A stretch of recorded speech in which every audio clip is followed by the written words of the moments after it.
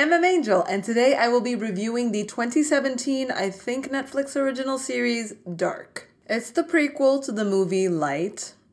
No, it's a sci-fi TV series. It has intrigue, it's German and occurs in Germany. There is English voiceover. I don't know if there are other languages. I didn't even see a German voiceover. And that would be weird because the original is clearly in German. So maybe Netflix Canada didn't buy the licensing rights or something for the German voice. Or maybe I'm just wrong. But basically, it's dubbed and it's sci-fi. I have to say, based on the trailer, I wasn't too pumped to watch this series. I felt like it could be really good or it could go terribly south. After another reviewer recommended this, I thought, okay, I trust this person's opinion, I'm gonna go for it. And I'm very, very glad I did. This TV show is so much up my alley. It is the type of series I love, type of sci-fi I love, and if you're like me, you will love it too. Let me explain. Netflix has another series called The OA. I watched it twice. I adored this series.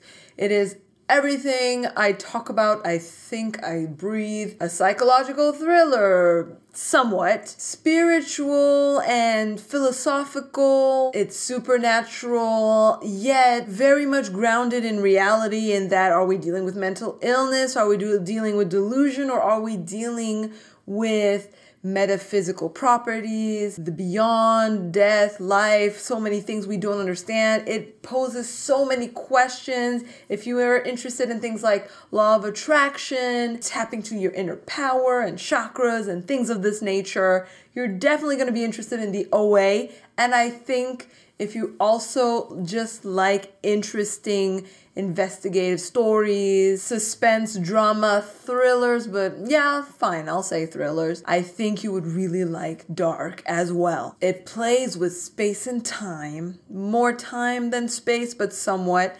It reminds me of Lost and how it treats time. I love it. I really love it. It's hard to talk about it without spoiling it. I know someone who complained about the dubbing. They couldn't see past it. Sure, it's not perfect. Sometimes the people do talk like they're reading a script and not like the original character, or the voice doesn't match the facial expression on screen. I'm mad at you.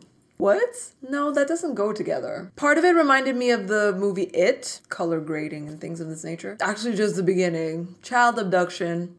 Oh, Stranger Things. It does have a Stranger Things vibe. It has that European sensibility that I appreciate when it comes to this type of movie, this type of story, science fiction, where American movies often go to the extremes. They go big, they go action-packed. Let's say, for example, time travel. They will push it to weird extremes and take it to weird places. There's a series that I also appreciated, Dirk Gently or Gentry on Netflix. Maybe it's British. It does feel British in its humor. I find that American goofiness in that kind of series, and I appreciate it, sure, but I'd also like you to take these concepts and present them to me seriously. What if we could travel through space and time? What could that look like? Give me something that I can actually digest, that could really make sense, that doesn't have tons of holes in it. I'm not looking for a Swiss cheese here. I'm looking for a solid story. I have to say, Fringe has ruined me.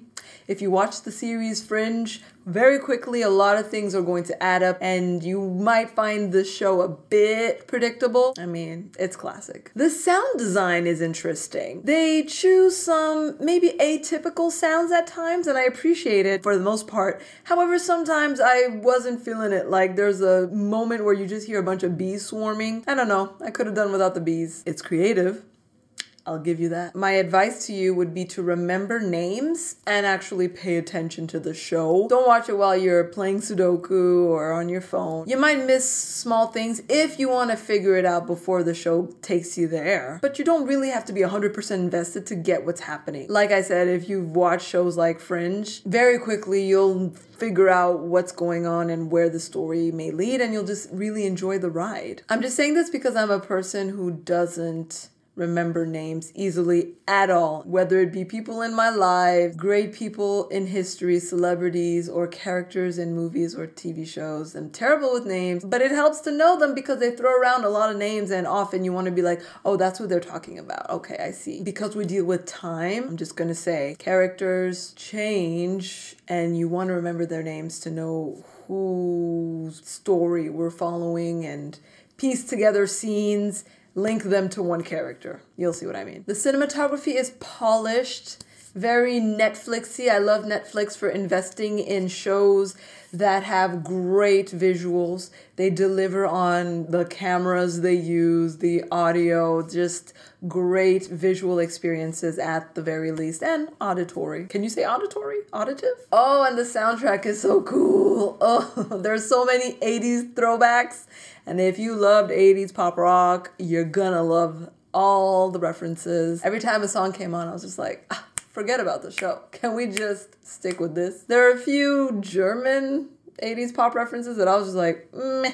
Don't know this. If you enjoy philosophy and science fiction in your entertainment, if you enjoy European sophistication, if you enjoy metaphysics, questions about free will, linearity of time, the illusion of time, explorations of how the past informs the present and leads to the future, or in reverse order, I think you'll really enjoy the approach to this TV show. I don't feel like I need to go into the spoiler segments. I don't know if there really is anything to debate or elaborate on. I feel like the end wraps it up pretty well, closes the loop, so to speak, so I don't see there being a sequel. I wish there were, and they could take the magical item of this TV show and new characters, new story. There won't be the same intrigue, but it will still be an interesting approach to storytelling and it actually making sense. It's refreshing and it's entertaining. I don't know, that's what I thought about the show Dark on Netflix.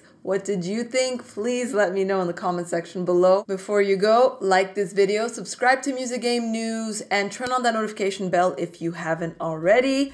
Dankeschön, I think that's how you say it. Dankeschön, danke for watching. I'm Belle Schnickel, signing off. Peace.